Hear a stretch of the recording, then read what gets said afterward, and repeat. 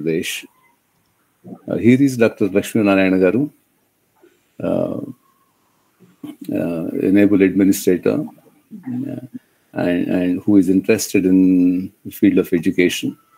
Apart from his several top government offices which he held, he also was the Commissioner of Collegiate Education, and later, after the formation of Andhra Pradesh, he became the director of the Skills Development Council.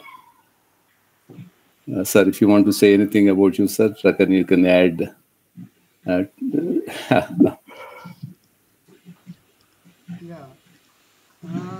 Shall I take? And we have Dr. Anjireddy. Anjireddy Garu, can you turn on your video, please? Yeah, Professor Suri. Yeah. Shall I take the responsibility of inviting the guest here? Yes, please. Yes, start, sir. You start. Good evening and welcome to all.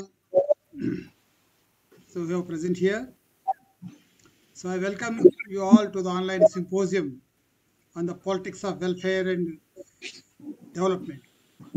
On behalf of the Forum for Democracy and Development, it is my privilege to address you, to invite you, as we continue our commitment to fostering meaningful debates and discussions, both online and offline.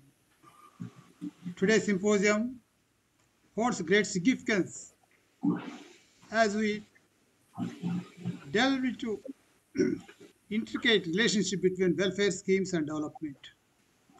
Our collective efforts aim to shed light on the political aspects surrounding these crucial endeavors and understanding their impact on social progress. First, now, in this context, allow me to express my gratitude to the distinguished panel members.